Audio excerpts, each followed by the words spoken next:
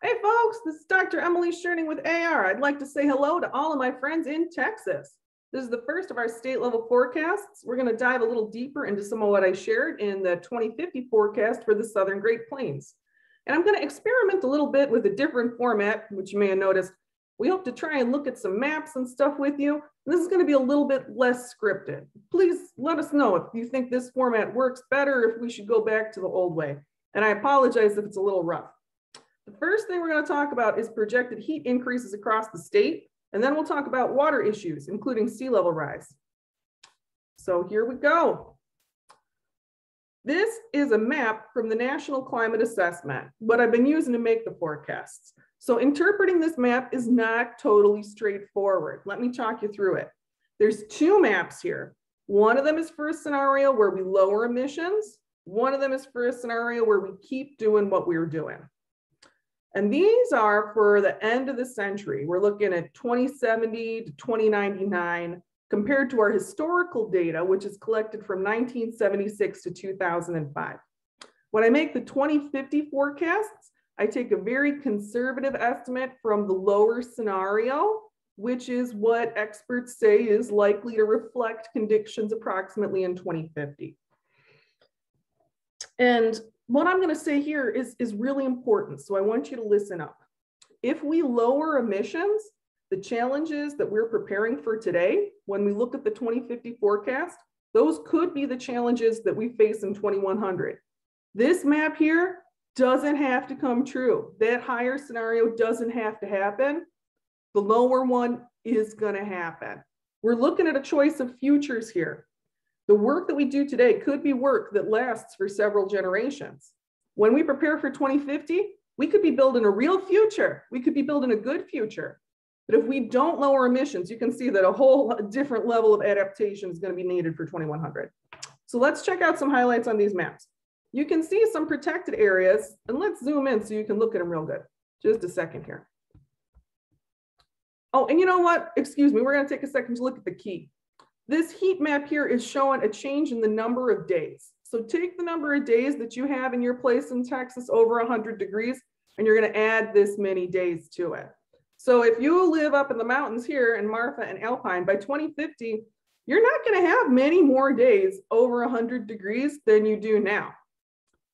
There's also protected regions here in central Texas, and up in the Panhandle, there's some regions that aren't as extreme for changes in heat.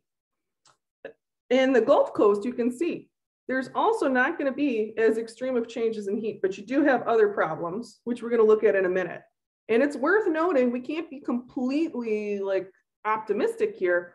These areas that are looking at 50 to 60 more days over 100 degrees, a lot of those are quite populated areas. So we are talking about power requirements, we're talking about cooling requirements, but the future here, it's not a wall of flames, the 2050 forecast for Texas.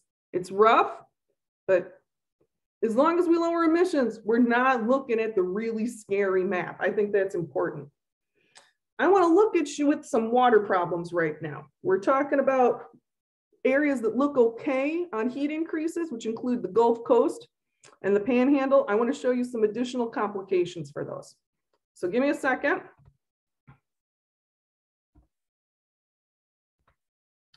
We're looking here at the Oglala Aquifer. This is showing the changes from baseline. You can see that up here in the Texas Panhandle, a lot of places have been overtapping the aquifer. We have declines of more than 150 feet. These gray areas, if you're living in one of these gray areas or one of these blue areas, the aquifer is looking okay. But you can see that much of the Panhandle where you have these positive conditions is looking at serious challenges with pumping groundwater for the future, which is a lot of what they've been using. I want to talk about a possible technological solution to this problem, which is actively going on in Texas. It's used really successfully by our friends up in El Paso, and that is desalination. If you look here, you can see that they've got a lot of desal plants going on in El Paso. It's a high energy way to get water. There is brackish water under the ground in much of Texas, salty water that can be drawn up for desalination. This is a high energy method for getting water. It's expensive, but it's been shown so far to be cheaper from moving water outside the region. I think you got to think about what pulling that water out of the ground is going to do long term. You're going to be dealing with settling of the ground, right? There's consequences. But I thought this map was potentially interesting and it might interest you. It might interest you to consider if you have local access to this type of water resource. And you might want to notice that right now up in the panhandle where the aquifers are running pretty low, there aren't any of these types of plants. Now, I want to look towards the Gulf, and we're going to use another type of tool to look at sea level rise. So bear with me a minute while I change the screen. All right, so this is NOAA's sea level rise projector. This is a publicly available tool. You can go in here and check out your neighborhood better. We're going to take a 3 foot of sea level rise modeling tour of the area. 3 feet, you'll remember it's not out of the picture for 2050. We're going to look at what this is going to do to the Texas Gulf Coast. I'm going to just fly along with you here and talk about what's going on. From the big picture view, let's move up from the mean higher high water mark. So this is, you got a good tide going on. This is where the water is now. If we move up 3 feet, you can see there's a lot of encroachment. It's pretty depressing. But we need to dig in to look at what's really going on, to look at if this rise is affecting populated areas and how it's going to affect populated areas. Let's check it out. Let's pull off this Band-Aid. We're going to look at Houston and Galveston. We're going to look over by Collegeport, and we're going to look down by Corpus Christi. So I'm moving it back, and I apologize. I'm going to kind of Blair Witch you here as we look in at Houston and Galveston. We're zooming in. Galveston, we know, has a lot of crucial infrastructure, and we know that it's low lying. If we look here and we model 1, 2, 3 feet of sea level rise, we can see that 3 feet will be impacting populated areas. And these green areas are places where if there was any sort of a storm surge event, any sort of a unusual tide event, these green areas are going to see water too. So we see that Galveston is going to be pretty severely impacted by reasonable levels of sea level rise, not out of the woods type modeling. We move back, we're coming up into Houston, where I know a lot of our folks watching, you live up in Houston, right? So let's get a chance to look at what's going to happen. I think that sometimes people think about sea level rise and they envision like a tsunami coming at them. And that's not what it's like. That's not a realistic picture. This is something that's going to happen slow, and it's going to start by places that are wet sometimes getting wet more of the time. Look, you can see these rivers and streams are extending as we move forward and getting a little bit thicker. And that's what's going to happen. If we look, a lot of Houston is going to be okay. We can see with 3 feet of sea level rise that the metro area is going to be impacted. You're probably going to want to withdraw if you happen to live by Buffalo Bayou. Let's zoom right in here by the downtown. Is the ocean going to come in and drown downtown Houston? No, it's not going to do that. But we look at these parks where we try to control water, right, by setting up green space. Right now, we can see where the water usually stops.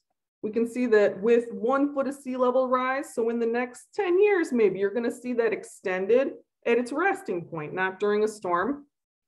2 feet, it's going to go a little further out in the park. It's going to go a little further out in the park, but it's not everywhere. It's not like a wall of water coming at you.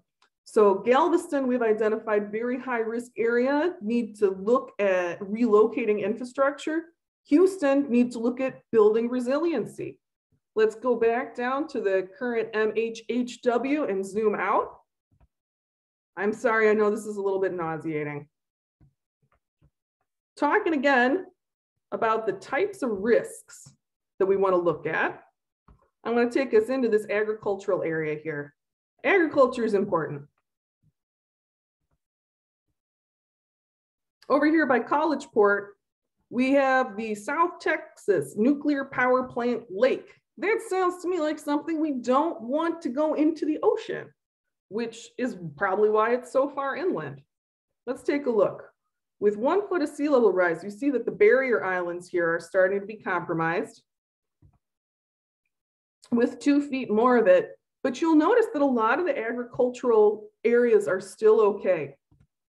With 3 feet, we're starting to get tidal encroachment more close to that nuclear power plant lake than I feel comfortable with. And, you know, if we don't stop emissions, if we get 9 feet by the end of the century, I am super uncomfortable with that level of encroachment. So as we think about sea level rise, it's important for us to think about cleaning some stuff up that's going to be vulnerable to sea level rise before it gets into the ocean, before it messes up stuff in the whole Gulf. Because the Gulf is beautiful and we've already messed it up pretty bad. Rant over. All right, back to the MHHW. Let's look down at Corpus Christi. Zooming out a little bit. Here we go. So this is an area that on the map had pretty decent heat control, not huge increases in heat, very populated area. And let's look what happens. It's right on the beach. What's happening? Is it going under the waves? No. It's important when we look at these risks to try and get a realistic assessment, right? If you look at Corpus Christi, 3 feet of sea level rise, a fairly small portion of your housing stock is going to be impacted. The marina might need to be lifted a little bit. You have some pretty serious potential impacts to this industrial looking area here. But there's a lot of potential to continue to use a lot of the current city. You're not going to be necessarily looking at a radically transformed landscape. You can be looking at a more resilient landscape. Let's get over this tool for a second and look at what we learned. We're going to walk this back. I'm going to try it back to some big picture things here. So let's go over what we learned. Sorry, guys. We've got some inhabited and infrastructure heavy areas like Galveston that we know are low lying and we know that we need to deal with. We need to move infrastructure as well as make infrastructure more resilient. We've got some areas that are less inhabited, like around College Port, but they do have crucial infrastructure. Some of those areas are vulnerable to sea level rise and we need to devote some resources to clean up. And we've got some areas that are pretty inhabited. They're near the beach. They get the cool breeze and they're not as vulnerable to sea level rise. So we pulled off the sea level rise Band-Aid. Some of it was a little scary. Some places look like they might need some attention and some places look pretty okay. And this is over a multi-decade scope. So we have time. We have time to deal with this. I hope that you saw some stuff that freaked you out a little bit, but that you're coming away from this maybe not that freaked out. Maybe feeling like you've got a better handle on the scope of the problem, that it's not like a wall of water, a wall of flames coming at you, that it's stuff that we can deal with it. Let's wrap it all up. We're looking at projected heat increases, water availability concerns, and sea level rise for Texas. I'm sure that you noticed that some places have a pretty rough outlook in the state and that other places have an outlook that looks manageable. It looks okay. Knowledge is power. And I hope that this video helps you and your community make decisions about what you want to do, how you want to build for and invest in the future. This is Dr. Schoerning with AR signing out. Please like and subscribe. Help get the word out there. There's hope. We can prepare for what's coming. Let's get ready.